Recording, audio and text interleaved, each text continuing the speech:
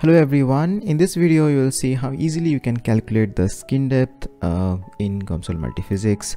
So in the latest version of COMSOL, that is COMSOL 6.1, when I'm recording this video, if you see the radio frequency module, for example, in the electromagnetic wave frequency domain physics, in the transient boundary condition, you see you have an option of skin depth calculator. So if you open this, you have the general equation for skin depth, and you can either calculate it using the resistivity or using the conductivity values.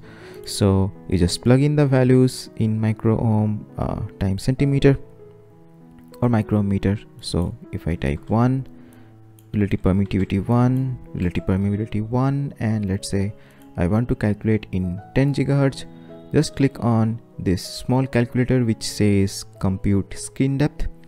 You click on it and you see that you have the value for skin depth. Now if you change the resistivity, click on, you see the value changes. So this is the skin depth of the material which have this following properties.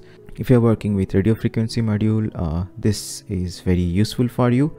You can also calculate it manually. For example, in the parameter section, you can define the variables which are the resistivity, f frequency, mu naught, mu r, and then use the sqrt feature, that is the square root feature, to calculate the skin depth in the parameter section itself, and then use it whenever it is necessary. So this is a short video explaining how to actually calculate skin depth in the latest version of COMSOL itself. It is a predefined feature. So yeah, thanks for watching and have a nice day ahead.